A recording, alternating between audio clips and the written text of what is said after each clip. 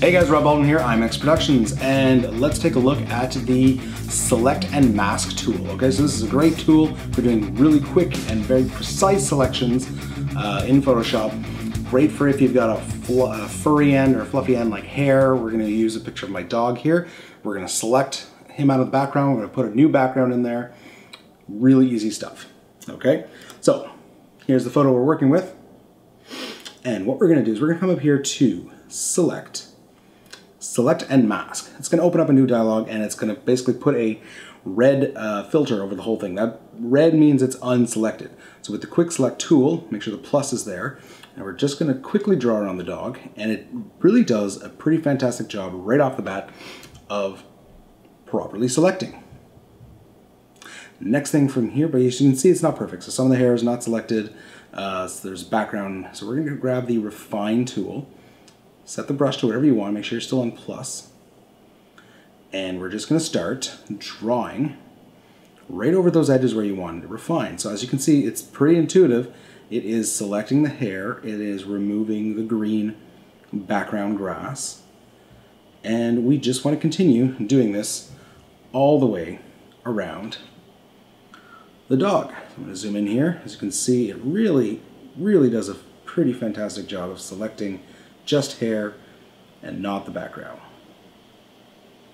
Keep going.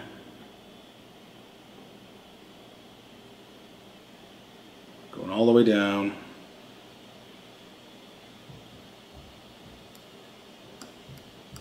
Let's fast forward a little bit here.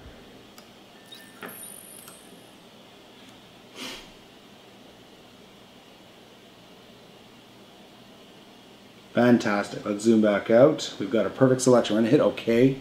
It's going to close up, and as you can see, it perfectly masked out the dog. So let's grab another photo we want to put in the background. We're going to paste that in there. Move it to where you want it. Place it behind the dog.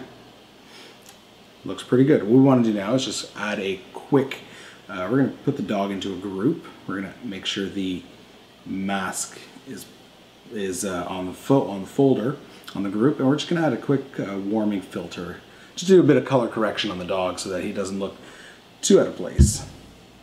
That's already looking pretty fantastic. You can blur the background a little bit, Gaussian blur, give it a bit of depth of field. And lastly, you guys know I'm a fan of lens flares, so let's throw in a lens flare. So I just got this lens flare. Don't put it in the group, put it on top of everything. Switch it to add, and there's a lens flare. If you want to learn how to make the lens flares, guys, I got a video that shows you how to make these fantastic lens flares using a great tool. Okay, but that's that. So really quick tutorial. We took a photo. We used the Select and Mask around the photo, and then remove the background, put a new background. Really simple stuff. This tool is fantastic, makes the selection process a lot easier. Okay, hope you enjoyed that. If you have suggestions for new videos, please comment below. Let me know what you'd like to see in future videos. Don't forget to subscribe. If you aren't, hit that bell so you get notified when we do new videos. This is Rob Baldwin, and cheers. We'll see you next time.